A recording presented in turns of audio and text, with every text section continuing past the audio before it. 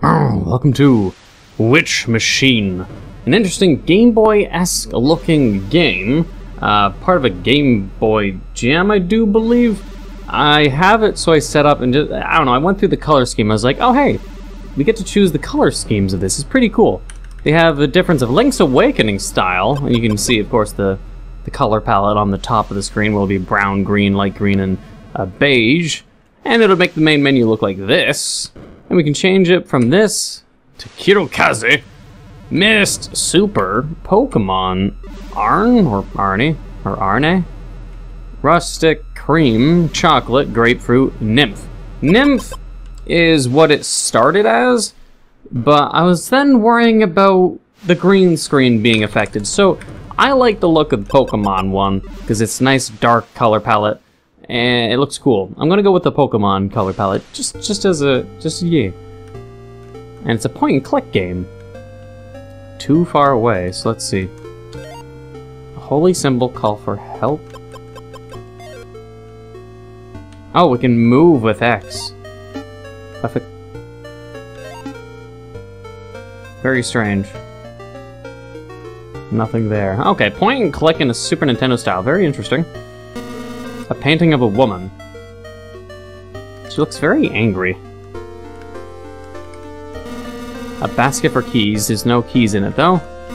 A bunch of envelopes. Unread mail. Some of it is quite old. Took the letter. It's locked. A letter sealed with a heart.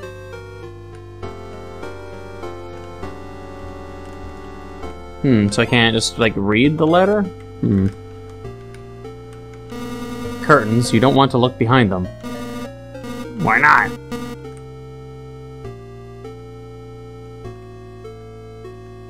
Wait, it says wait? Parlor. A couch, there's a thin layer of dust on it. It's late, there's nothing on, just an infomercial under several layers of burn-in.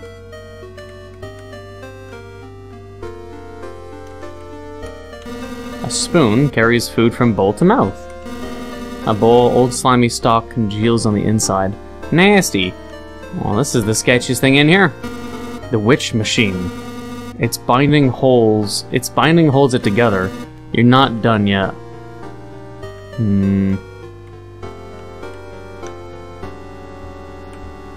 Okay, we go. The stairs are over here. Let's go here first. The hallway. Water-powered radiator heats room via convection.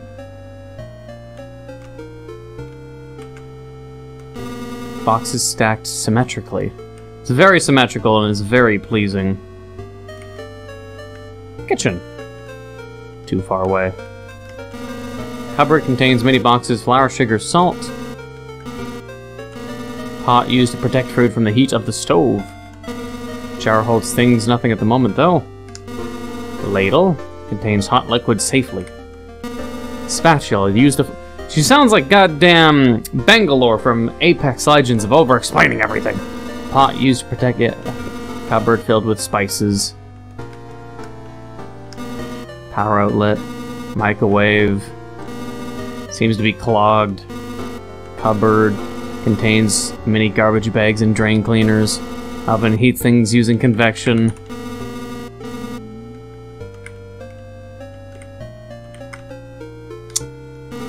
Cans, some are quite old. Delicious bag of new triangles? It's supposed to be like Doritos. Cardboard box filled with packing peanuts. Slow cooker. It's empty. For now.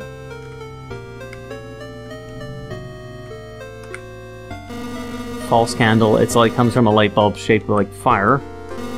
Stack of dishes, like fine china.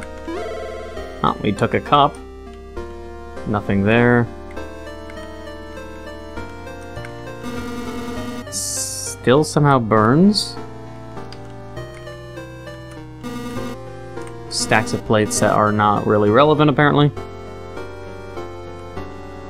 It's quite a large house, I will say, but I think that was all of it. Now we can just go... There's the downstairs and upstairs. Let's see. Breaker box. The breakers are all unlabeled. It's empty, it's stained on the inside. That is gross. Power output. Washer, it's empty except for a single sock. Washer cleans clothes if you provide chemicals. A toolbox, a couple of broken screwdrivers. Ends rattle around inside when you pick it up, but there's nothing else. There's a sledgehammer, though. There we go. Am I supposed to hit this?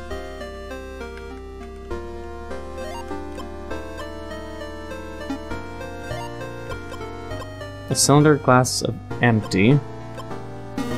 A reflection of yourself, let child embrace your nature as a tool of destruction. What?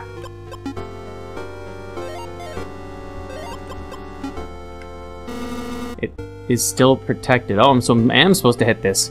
Why would I want to hit... Like, what is this, a boiler? A furnace? Why would I do that? Like, it's saying I could maybe go down a path of, like, evil and destruction. I don't know if there's multiple endings in this game. Maybe I should check.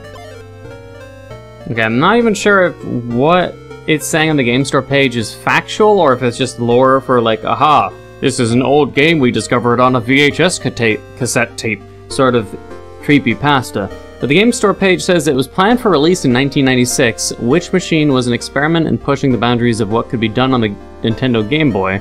Concerns from investors over the project's viability and rumors of mismanagement by team leaders made development uniquely troubled. That is until word of troubling content began to circulate months before launch, spelling the end for the game and the company behind it. Higher-ups at Godhead Interactive pulled the plug on the project weeks after the rumors surfaced and facing bankruptcy closed their doors on June 6, 1996.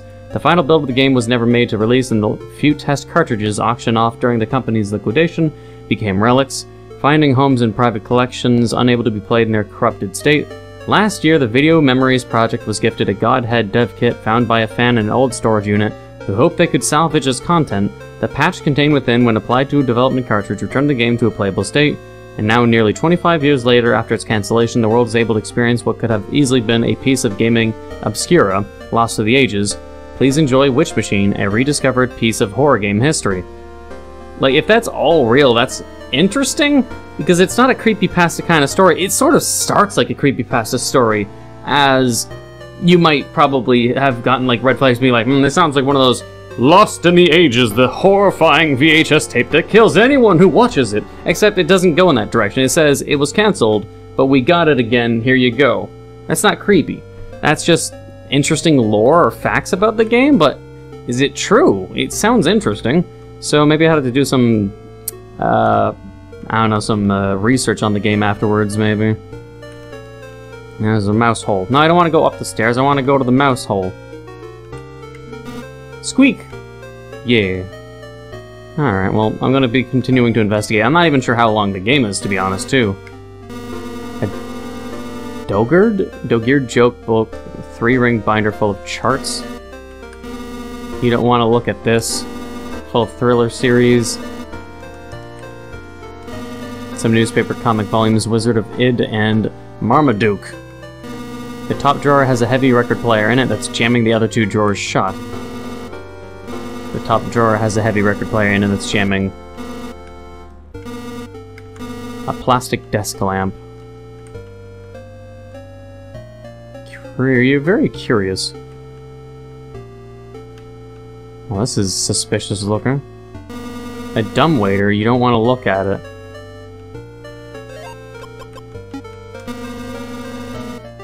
You can't hammer it? Alright. Contains makeup and hair ties. What?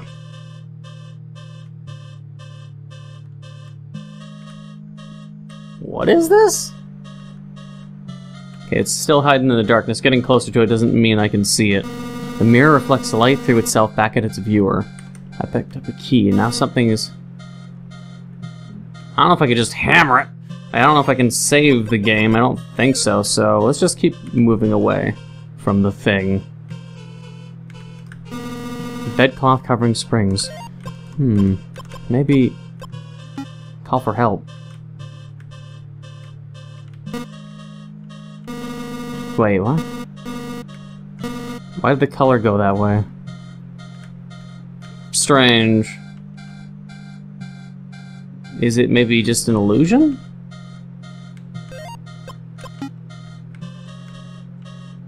too far away.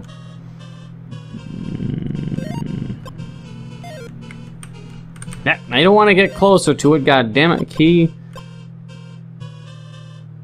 Maybe, hang on, could I see what was in each of these? I think I should be escaping and, oh. Yeah, escape. Oh, he's fixing it. Thank you for fixing it? You didn't get close and just died to it. Okay, that was weird. Very weird. Hey, sink faucet, stop! Actually, I should fill up the cup of water. Cup. Yes! We filled a cup. Now we have a cup of water. Yeah. A key. So we need to find out what we can do with the hammer and what we can do with the key and then the water. Maybe we can fill up these here. Maybe that's what we were meant to do. No? No. I think I broke the game. It's just saying wait constantly and not letting me access my inventory. Oh, there it goes. That was weird. Oh yeah, we can unlock this. That's why the lock clicks open and the key melts in your hand.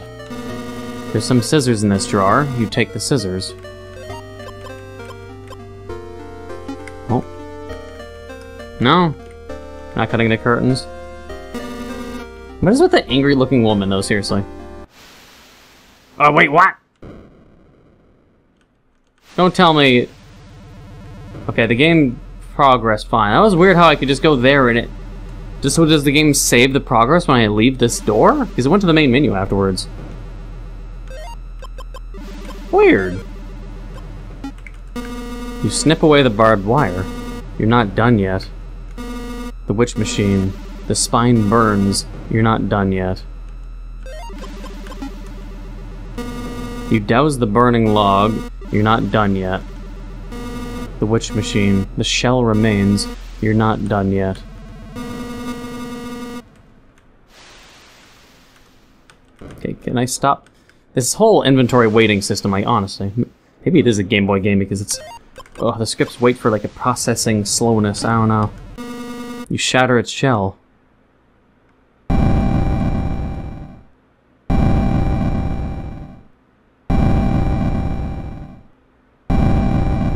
What? Excuse me? The witch machine. The shards remain. Should I pick up the shards? Let's just like leave before that hand grabs me, maybe? Just maybe? The color seems to have faded and it's kind of weird. I don't know. I'm confused. We have a letter which we can't open. Unless we find like maybe like a letter opener. I don't know. The only thing I can think of is like go in the basement. We destroyed the witch machine. I think we had to go to the basement to destroy the what looks like a boiler. Yeah, right down here. Let's do that next then. So the whole game was like telling me succumb to the destruction I wish to do. But I'm not sure if there's like multiple paths to the game, if there's multiple endings. But otherwise these witch markings, or at least what I'm going to identify as witch markings, are sort of everywhere. I don't know if this is what I should be doing.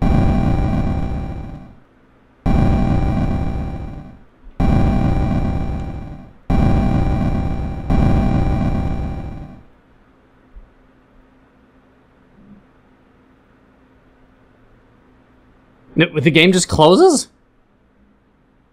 I don't think it was a crash, but what the fuck? What? Is that it? Especially it says licensed by Nintendo. Are you allowed to do that? Or because it's glitchy, it's not really Nintendo. It just... Everything's still the same. Wait, what? A witch is born from fear and secrets. O child, dismantle that which would blockade you. It is still locked, so what happened?